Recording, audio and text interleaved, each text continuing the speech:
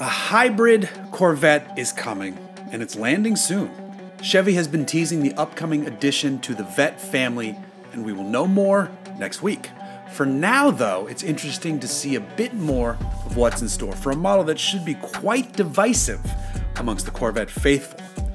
This new model is called the E Ray, and it will debut on January 17th. For now, let's take a peek at what's around the bend.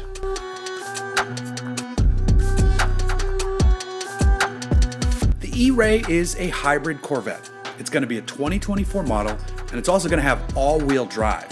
Many folks are speculating as to what will power the thing, and the consensus seems to be some manner of V8 engine paired with electric motors.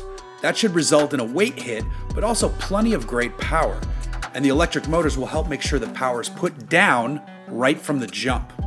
Still, it is a hybrid, and there's a way to run this thing quietly. Chevy has teased something called stealth mode, which we assume puts the V8 to sleep for a bit for some quiet time electric cruising. It's quite likely the E Ray will follow in the footsteps of the Acura NSX in terms of powertrain placement and driving modes. Of course, it'll be a bit more fun to fire up the gas-drinking portion in this one since, V8 is great. Regardless, I'm quite curious to see how the Vette faithful feel about this one. There were certainly some polarizing opinions when the C8 arrived with a new shape and engine layout. But that's to be expected when something so beloved and familiar undergoes such a drastic change.